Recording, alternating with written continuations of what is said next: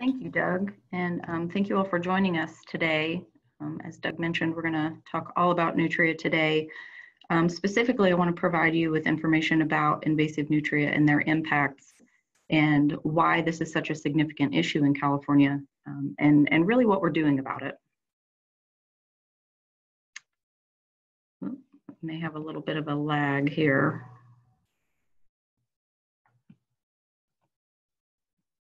There we go. Okay, so I'm sure that we have several biologists and ecologists joining us today, but our hope is also that we're reaching the general public and getting this information out there broader than our scientific community. So I want to go ahead and start with just by defining invasive species. So what are invasive species? The definition, the federal definition is that invasive species are a species that is not native to the ecosystem and also whose introduction causes or is likely to cause harm to the environment, the economy, or to human health. Agriculture, specifically in California, is really also a consideration of those impacts, which is typically lumped in with environmental and economic harm. To that, I also want to add that typically invasive species are also prolific reproducers. So that is something we're going to see a pretty good example of today as well. So nutria are large semi-aquatic rodents. They reach up to about 20 pounds in size and inhabit both fresh and brackish water systems. Specifically, we see them in ponds and sloughs, river backwaters, canals, low to slow and no flow waters. They're native to South America. They were introduced to North America, specifically first to California in the early 1900s. They were farmed in California through the 30s and the 40s. Once that fur market collapsed, we saw a lot of animals were released, and those, in addition to animals that had previously escaped, had established feral populations in California that were present through the 60s. And ultimately, those populations were eradicated in the 1970s. Now, I want to go ahead and start right off the bat by just stressing to you all how similar nutria are in appearance to our native aquatic mammals, specifically muskrats and beavers. They can also be confused with otters, but primarily there's a great deal of overlap between nutria and muskrats and beavers. So the photo on the bottom left of your screen from left to right is a muskrat, a juvenile nutria, an adult nutria, and then a beaver. So you can see, there's a great deal of overlap between an adult muskrat and a juvenile nutria, as well as an adult nutria and smaller beavers. Valerie? Nutria are, yes. Hi, I just wanted to mention that if you can use your cursor as a pointer. Oh, perfect. Do you guys see that? Yeah. Okay, good deal. Thank you. So this flyer that you see on your screen is a resource that we put together to aid in identification of nutria. But what I want to stress here is the distinguishing characteristics of nutria, which include that long round tail, which is in contrast to the beaver's paddle-like tail, and the muskrat's sort of triangular wedge-shaped tail. They're long white whiskers, so we see often white muzzles on muskrats and occasionally beaver, but it's those long white whiskers that are the distinguishing characteristic for nutria. And then the tracks on the front and the hind feet, so they have 4 toes in the front in contrast to beaver with 5, and then 5 toes on the hind feet, which are only partially webbed, which is also unique. But as you can see, when these animals are in the water, they're very hard to distinguish from one another. But the photo on the top left of the screen, you can see a bit of that golden fur underneath the ear, which is proving to be a pretty reliable distinguishing characteristic for us here in California. So moving forward, nutria are rodents. They reproduce early and often. These animals become reproductive by roughly 4 to 6 months of age. Average litter size is 6. The literature actually says 5 to 6. We're actually topping 6 here in California. These animals can produce 3 litters in 13 months, which is pretty rapid reproduction. They live in social groups that typically consist of a dominant male, several reproducing females, and their juveniles. And these animals turn around and they put a litter on the ground, and they can breed back within 48 hours. So their reproduction is very rapid. These social groups or colonies typically have a home range size of less than 25 acres.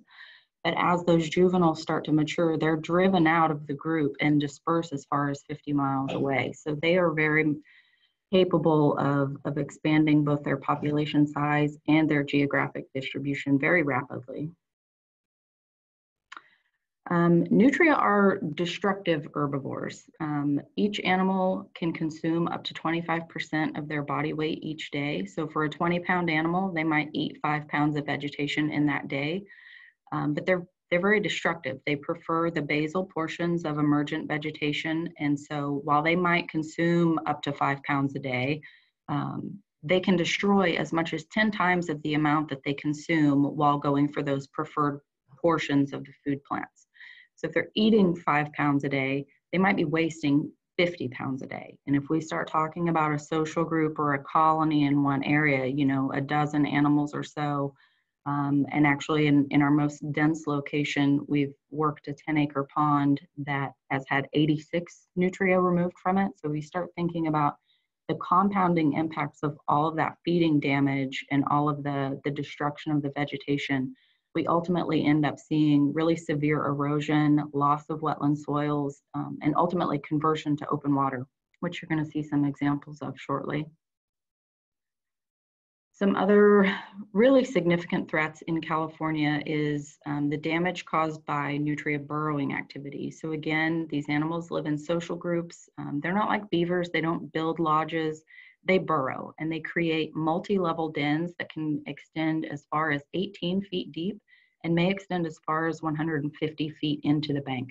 So those are really severe threats to California's infrastructure for water conveyance systems, water supplies, flood protection levees, as well as the erosion that is caused along our waterways, particularly our rivers that in this setting, our salmonids depend on those waterways for their reproduction.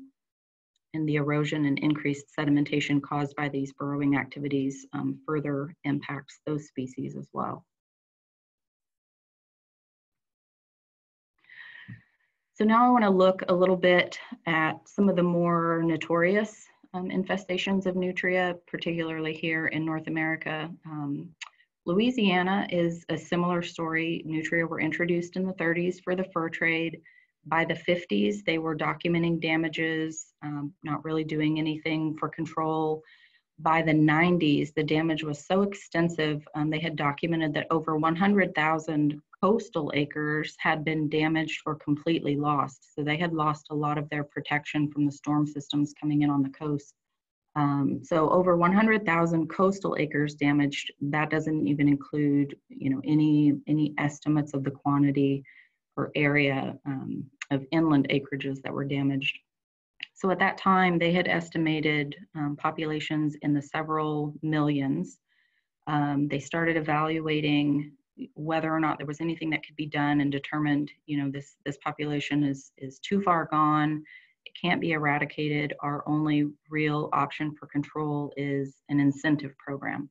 So in the year 2002, Louisiana implemented a bounty program for nutria.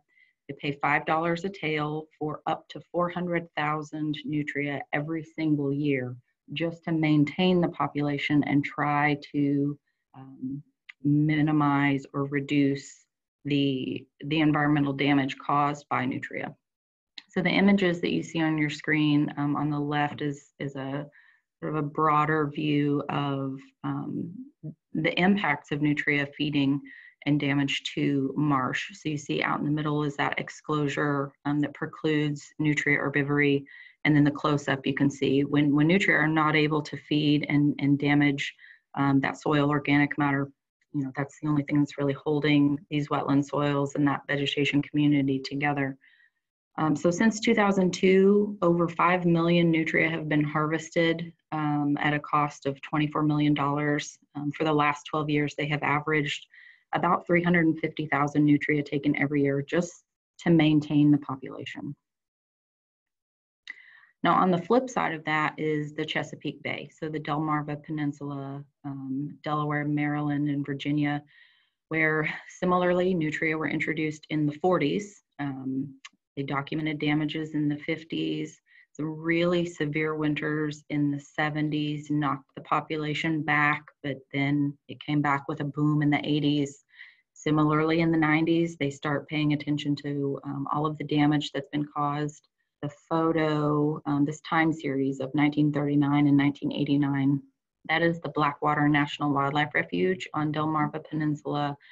In the 50 years following nutria introduction, they lost over 50% of their marsh habitat in that refuge, and a great deal of that was attributed to nutria herbivory and loss of those wetland soils.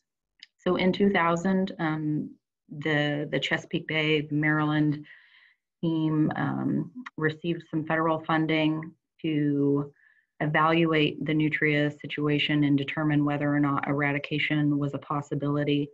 In 2002, they implemented the Chesapeake Bay Nutria Eradication Project. And since implementing that program in 2002, they have now removed 14,000 nutria.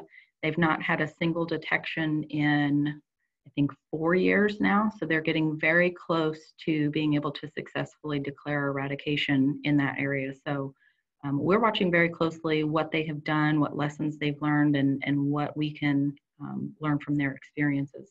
The photos on the bottom of this slide are, on the left is prior to nutria removal. And then on the right is recovery of that plant community and ecosystem following site eradication of nutria from that area.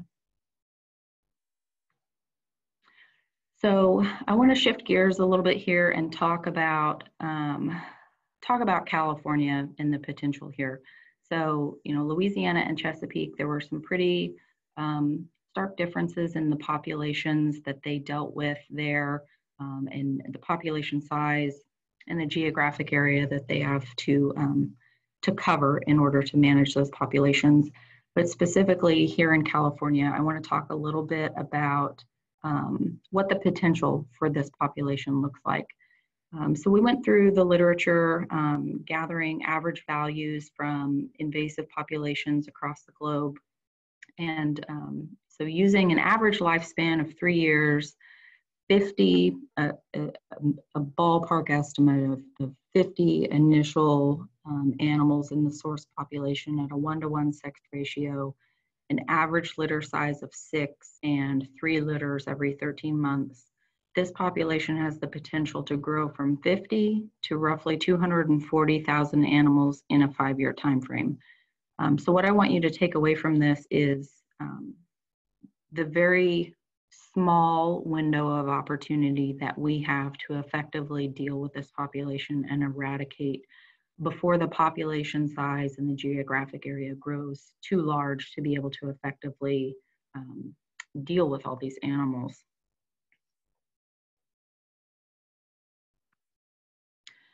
What this population model did not include was a factor of estimated mortality in the population. And the reason why, I want to talk a little bit about population control and why mortality, natural mortality, is not really a contributing factor here like it is in other locations. In the native range, so nutria are native to southern South America. In their native range, nutria are preyed upon by big cats, so jaguars and ocelots, as well as caiman, and they're hunted for food. In Louisiana, they have the very active bounty program, which removes, 300,000 to 400,000 animals every year. They're preyed upon by comparable species, so alligator, as well as garfishes and cottonmouths or water moccasins. In the Chesapeake Bay, they have really severe winters that not only cause mortality in adults and juveniles, but also really inhibit reproduction in females. So that's, these are factors we don't have working in our favor here in California. They've also had the very active trapping program and also report take by large predatory birds. So both in the Pacific Northwest and in the Chesapeake Bay, they report take by eagles. However, in California, we don't have a lot of these factors working in our favor. We do have coyotes and mountain lions and bobcats, but we don't believe that these populations will make a substantial contribution to mortality in this population in terms of population control. So again, I want to tie this back to our small window of opportunity for eradication. So if you picture, revisit this population growth curve where we see sort of slow population growth over roughly the first 2 to 3 years, and then we get to exponential growth in the population from years 4 to 5. And we look at how this relates to the invasion curve. So basically from the point of introduction, as a population has time to expand both in population size and the area infested, you start to see a rapid rate of increase in which, shortly after introduction, we have a small window of opportunity where eradication is most efficient and effective and the greatest likelihood of success. But once you get outside that window of opportunity and cross that threshold, your only options are really containing the population and then at some point trying to contain and reduce and mitigate the damages caused by those infestations. So I just want to reiterate here that in California, we are in this window of opportunity for eradication and really want to stress the importance of being able to get this eradication completed within this time frame. So what's going on in California?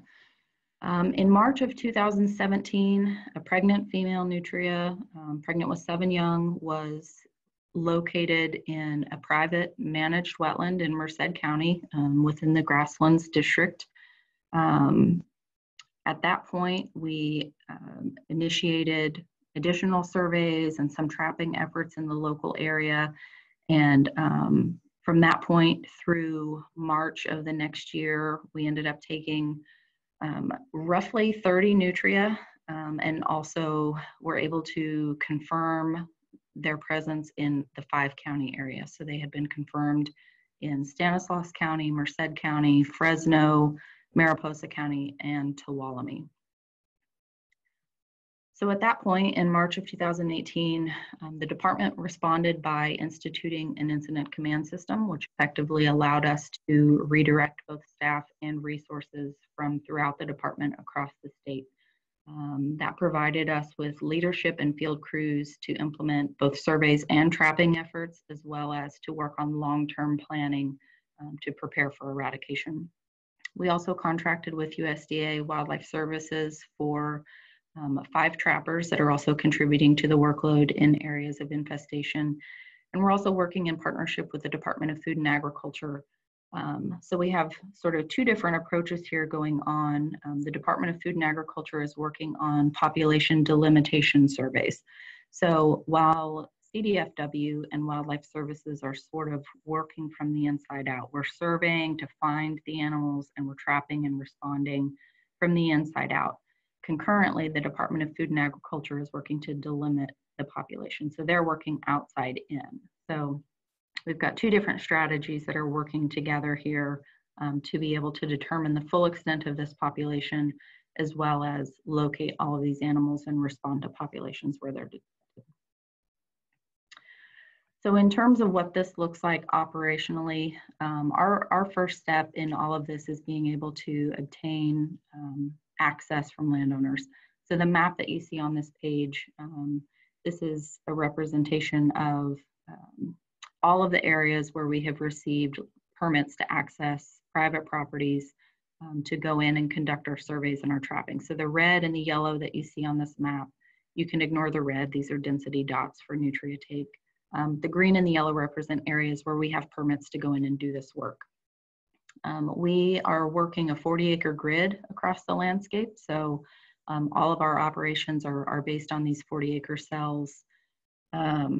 Where we have access and their suitable habitat exists, we're going through a 5-phase eradication strategy that starts with surveys. So we've got to delimit the distribution of nutria and identify all of the locations where these animals are. This operation functions on the premise that every animal must be located and put at risk. So the first step is surveying. We're going in, we're classifying habitat suitability. We're looking for any potential sign or confirmed sign. Where nutria are confirmed, we transition into trapping. Where we see prime habitat or potential sign, we're deploying camera stations and monitoring platforms and baited stations to be able to increase the probability that we detect any nutria that are there. Where nutria are confirmed, we implement knockdown trapping. So this is systematic trapping to reduce the nutria population to 0 or near 0 densities. So effectively we go in, we trap until we believe we have removed every single nutria from that cell. At that point, we have either removed them all or we have removed nearly all of them.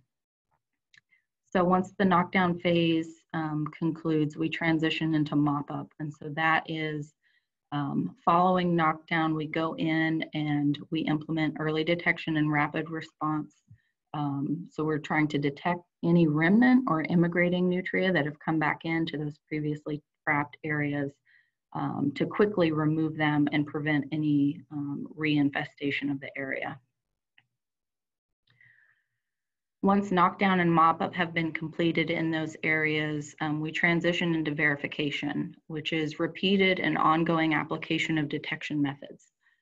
So again, at this point, we're trying to confirm and ensure that all nutria have been removed from that site, and continued failure to detect nutria or signs of their presence indicate that site eradication has been achieved. And then over the long term is the surveillance phase. So this is continual monitoring at a reduced intensity to ensure that eradication has been achieved and is maintained. So this is that long-term monitoring that occurs after the last animal has been removed. Now at that point, for a great deal of time, we won't know with confidence that the last animal has been removed, but this is the surveillance phase that ultimately results in being able to successfully declare eradication. So since implementing the incident command system in March of 2018, we've been operating with primarily all redirected staff. Over that last year, we have been able to conduct rapid or full assessments on over 480,000 acres.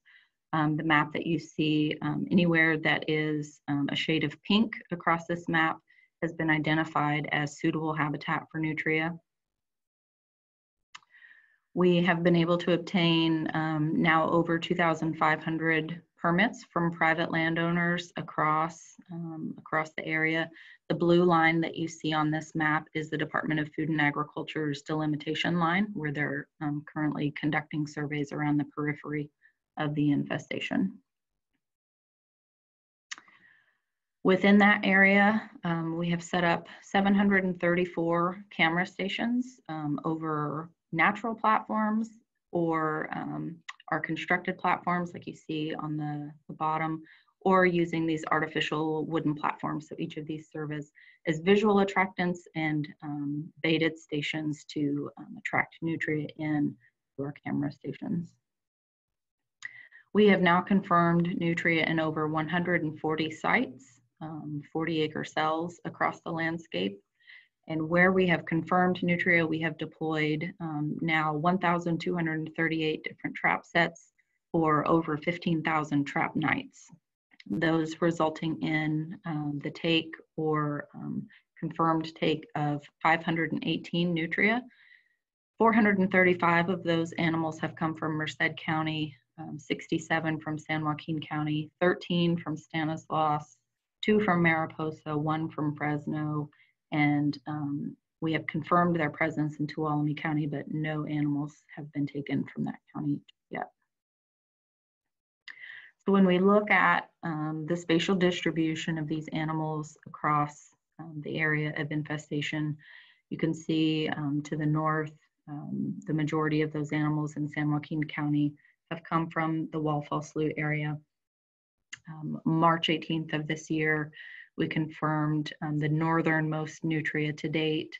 They're near Rough and Ready Island, but generally you can see that this infestation extends throughout the San Joaquin River watershed, as well as the Merced River watershed, up through Mariposa counties and over into Tuolumne. So looking ahead, as I mentioned, the department for the past year has been operating under an incident command system with redirected staff, but we have received tentative funding in the governor's budget, as well as now a couple of substantial grants from the Sacramento-San Joaquin Delta Conservancy that will allow us to transition from an ICS of redirected staff to a formal dedicated program within the department. That funding will allow us to vastly expand our field operations, to create a team of at least 30 dedicated staff running the program and operations across the multi-county region, and be able to effectively deal with the localized populations across that area. Some additional components that are in the works for this effort include the use of Judas Nutria. So Nutria are gregarious animals. They really want to seek out and find other Nutria.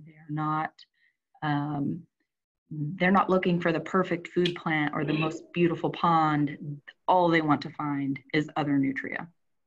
So for the Judas Nutria project, we trap Nutria from the landscape. They're then sterilized and outfitted with satellite GPS telemetry equipment. Then they are taken and released for two different purposes. The first being releasing them in areas where we have not yet detected Nutria, but suspect they may be in very low densities. So for example, that would be in the broader delta over through Grizzly Bay and Sassoon Bay, and a lot of the prime habitat throughout that area where detecting Nutria will be very difficult. The second purpose for these animals is in locations where we have infestations that we have known to occur. We have conducted knockdown trapping and mop up, and we're using these animals to help us detect any remnant animals that still exist on the landscape, or to detect any migrating animals that are coming back in. So they sort of will serve a dual purpose for us, but really they are, they are another tool for us to help seek out Nutria on the landscape, that as more and more of these animals are removed, it will become increasingly difficult to find in those low densities. So the Judas Nutria are going to be a very important tool for this project in the coming years. Additionally, we will be introducing the use of scent detection dog teams. The Chesapeake Bay Nutria Eradication project relies very heavily on the use of these dog teams, which primarily detect Nutria scat, but also animal scent.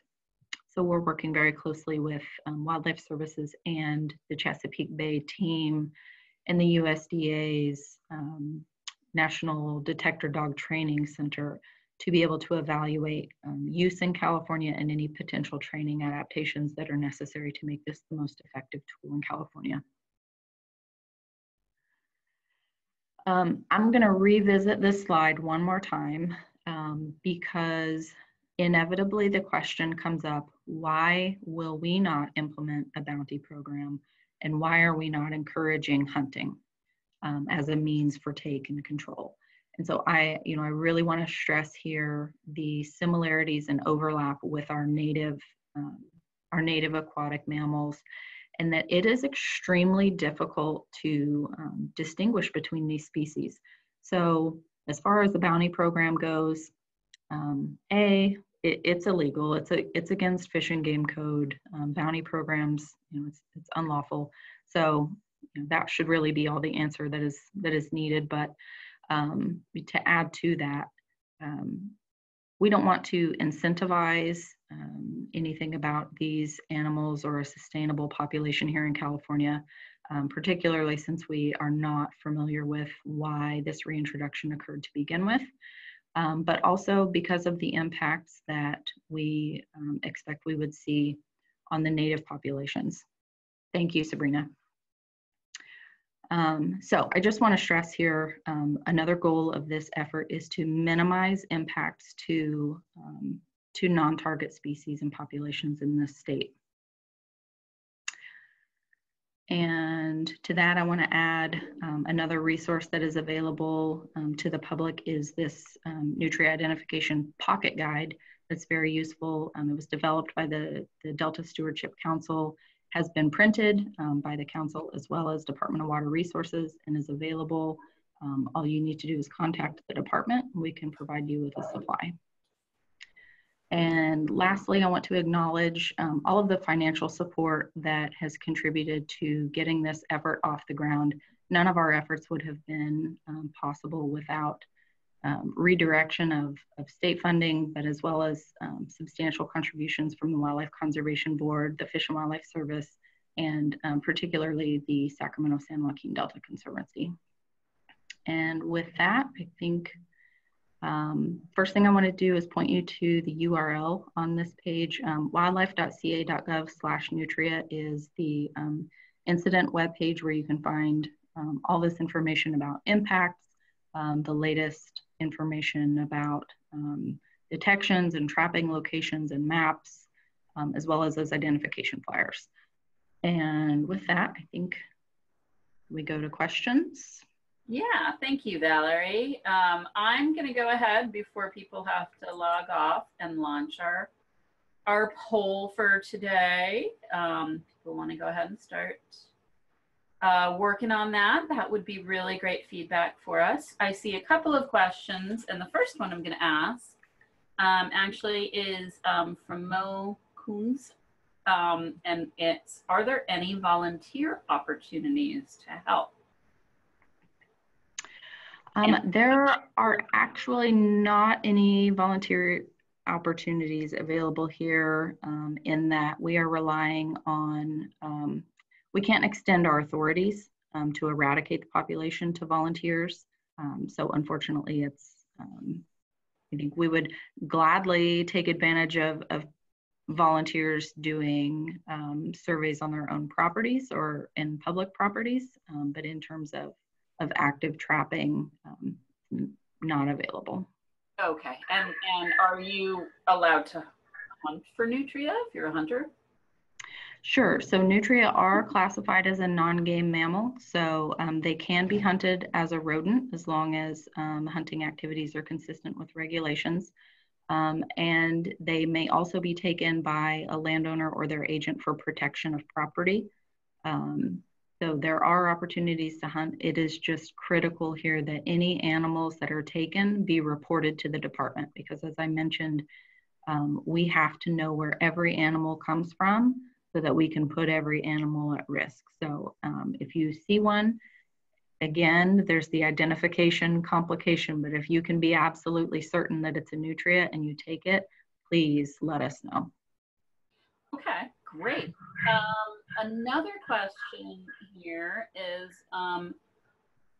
a question about sort of interaction between different invasive species. What effect do nutria have on arundo? Ooh, that's a great question. So in South Texas, nutria are present. The Texas Parks and Wildlife Department has actually reported nutria feeding, exacerbating populations of arundo down their river systems.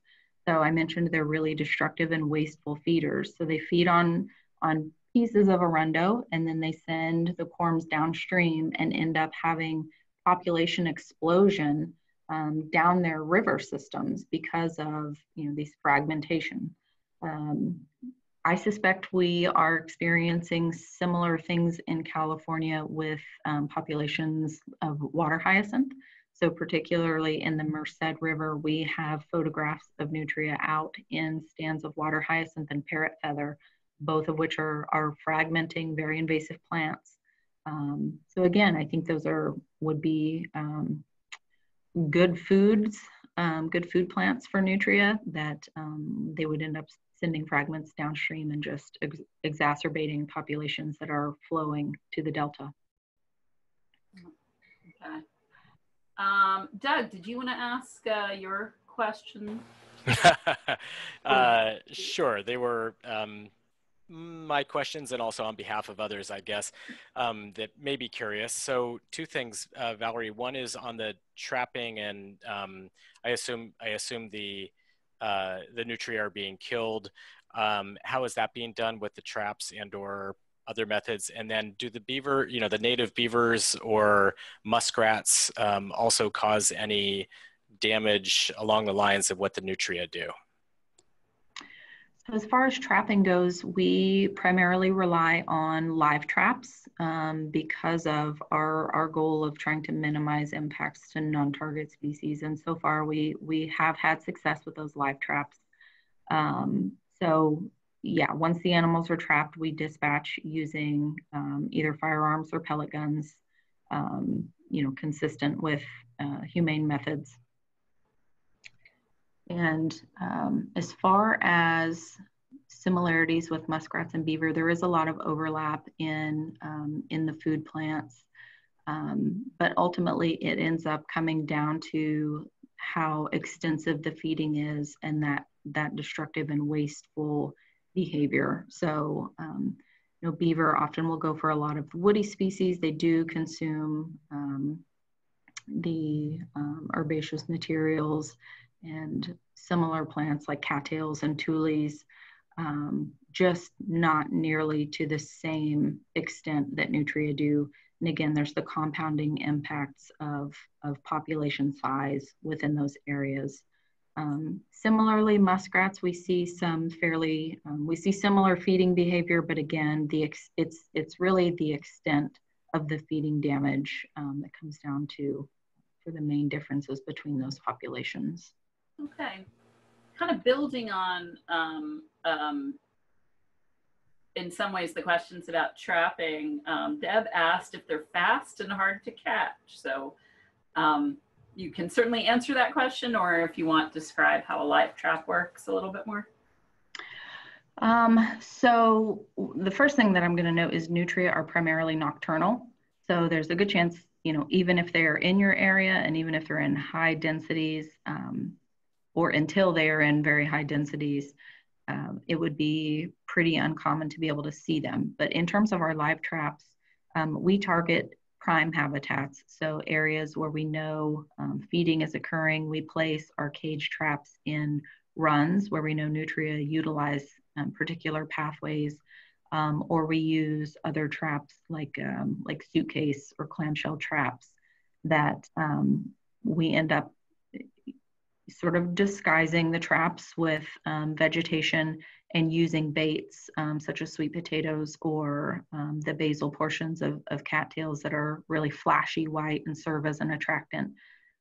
So they come in, step on pans, and the trap closes. Trap door either slams shut or closes doors, and just contains them until our trappers arrive for the day to determine if it's a nutria or if it's another species that would need to be released. In terms of are they quick though, I will tell you we have seen videos of them getting away from coyotes. So they're not slow. All right. And we had one more question. Oh, my chat disappeared somewhere. We had one more question about how much trapping effort is going on in the Tuolumne and Stanislaus rivers.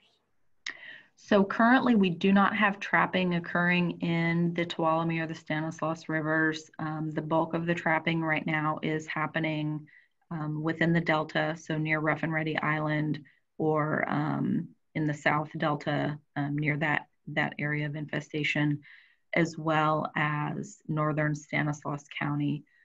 Again, I mentioned that in the incident command, we've been working with redirected staff, and we are still relatively limited in the extent of our operations. But once we make this transition, starting in July, we'll make this transition to the dedicated program, where we will be able to vastly extend our operations and the number of staff and the locations that we can cover in the field. So the Tuolumne and the Stanislaus are slated to begin later this year and into the next year, but currently we don't have trapping occurring in those river systems. Okay. We have one more question here, but I do want to note that we're past time at 12:50. So if anyone needs to leave, feel free. Hopefully you took the poll before you leave. That would be great. It really helps Doug and I know kind of how effective these webinars are and how much you like them. And I do want to mention that we've got 2 more coming up. Tomorrow is Citizen Stewardship, Tackling Arundel-Donax in Contra Costa County with the Walnut Creek Watershed Council folks. And then on Friday, we switch a little bit, but still with weeds, and talk about one of the world's worst weeds and the efforts of the Marin Knotweed Action Team. So we definitely hope you'll join us for those. And I'll go ahead and ask the last question here. Or Valerie, now that you're not speaking, if you see the chat, you can read it too, but it says, how much effort has gone into detecting nutria in the central delta near Carquinez Straits to eastern Contra Costa County? So the department has not done a ton of work in Contra Costa County yet. We have some surveys along the county line, along the eastern edge of the county. Are you guys able to hear me okay? I'm getting a strange message on my computer. However, yeah, it's breaking up a little bit, but we can still hear you. Okay. But I did mention the Department of Food and Agriculture is working on delimitation surveys around the periphery of where we are working. So the Department of Food and Agriculture has an extensive line of camera stations through Contra Costa County right now, and has established permanent monitoring stations further out into the Delta beyond our nearest detections, which are currently at Rough and Ready Island. So in terms of Contra Costa County, the Department of Food and Agriculture is most active in that area yet so far. All right. It looks like that's all the questions that we had in the chat, and we're getting close to 1 o'clock. Doug, did you have any additional comments? Nope. Just thank you to everybody for joining us. Really appreciate it. And thank you, Valerie, for taking time out of your busy day to share some of this interesting story going on in California right now. Oh, wait, there's one last question. Has anyone eaten one? And I'll leave that to you, Valerie. I think I've tried it. I was at a conference in Louisiana last year where we spent a lot of time talking about their efforts, and they definitely have talked to different chefs about cooking them, as well as the fur industry about using them for clothing. Yeah, they've really done a lot of work in Louisiana trying to promote their consumption, just as another reason to try to promote take there. We have tried them here. You know, not terrible, not something I'm going to crave, but you know, I suppose, yeah, I think I'll leave it at that. Not terrible. It was better with a lot of cayenne spice, your Cajun spice. So, all right. Well, thank you, everyone, and we'll see you tomorrow. Thank you. Appreciate you all joining us.